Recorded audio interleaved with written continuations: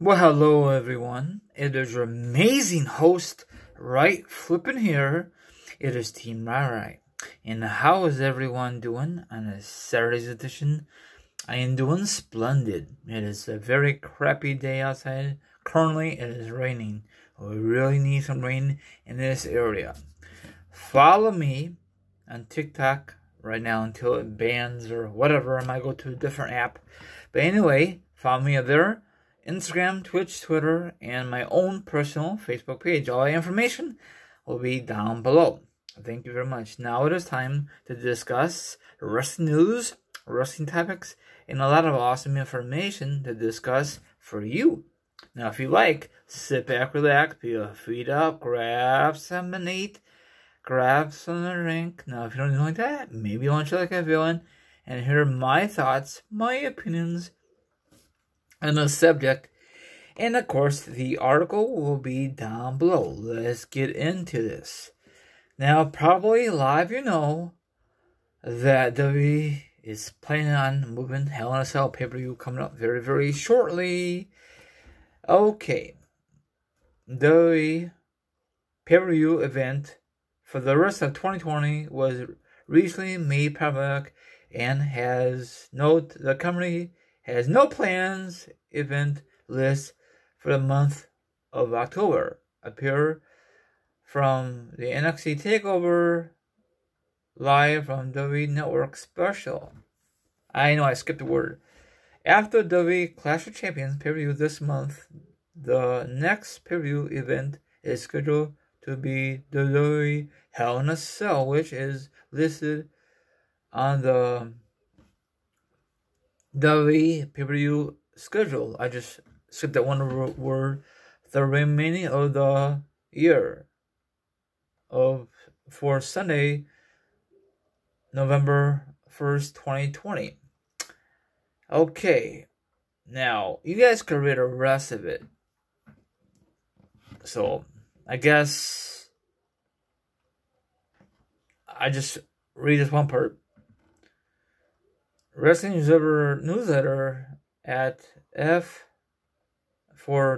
Online, the date of WWE Hell in a Cell has been moved up by 1 week and will now instead take place on Sunday, October 25th of 2020 instead of November 1st of 2020. They can't make up their freaking minds up. Now, read the rest of it. I hate Hell in a Cell. The pay-per-view name is so bogus. I love how it's just called Unforgiven, Backlash, Judgment Day. Those are unique pay-per-view names. Now, for some stupid reason, you have like gimmick matches for your pay-per-views. That is so lame, so stupid, and nothing is the stage is so dumb. They don't change it at all. They don't put no effort. They just leave it as it is.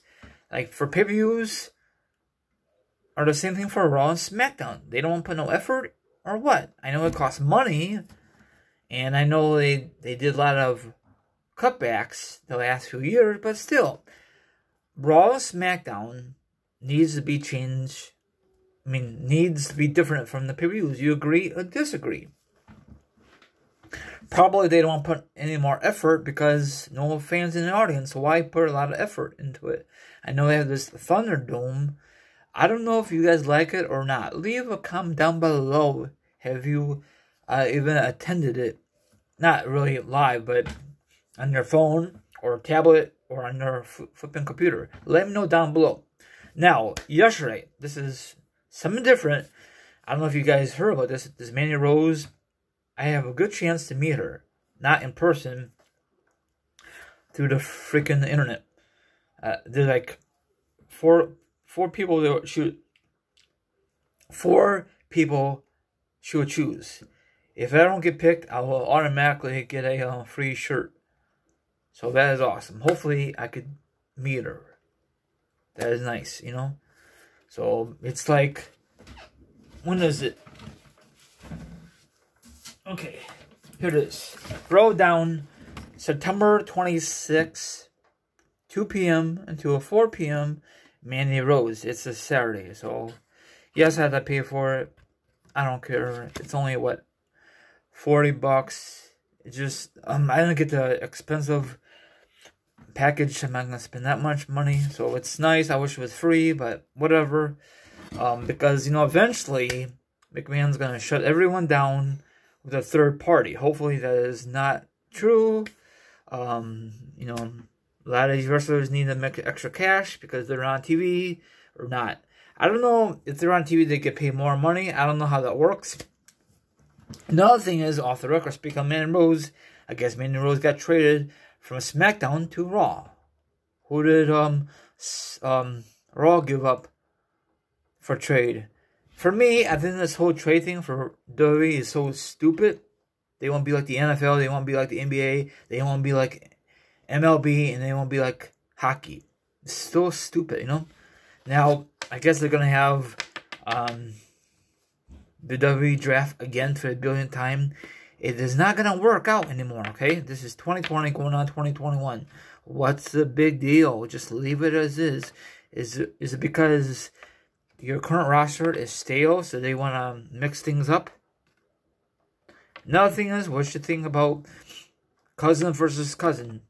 One of the Uso brothers versus Roman Reigns at Clash of Champions coming up. We all know what's going to happen. Roman Reigns will retain it. Probably one of the cousins will just lay down like Kevin Nash did back in the day of WCW, or it's going to be like a rip-off version of WCW. I just guaranteed it. Or he just might just join forces with Roman Reigns. You never know. I like this heel gimmick of Roman Reigns. Hopefully, WWE does not drop the ball with this character. I mean, with this heel gimmick. He's awesome. It just makes me upset that he just came back and he's the Universal Champion. That's not right, That's not right. Just remind me of when The Rock, back in 2002, The Vengeance, he came out of nowhere. No, actually, he had a match at King of Ring that year. Then WWE decided to put him in a triple threat match between himself, the Taker, and Kurt Angle for Taker's Universal, not Universal belt, Undisputed belt, and that was it. Taker did not have that belt that long, so whatever. Maybe because The Rock suck up to McMahon, I don't know. So it's the same thing with Roman Reigns, I don't mind Roman Reigns as a heel, but let's see how long this is going to last. And another thing is, I don't know if you guys agree or disagree, I don't think Roman Reigns should have the same music as a face. He should have new music.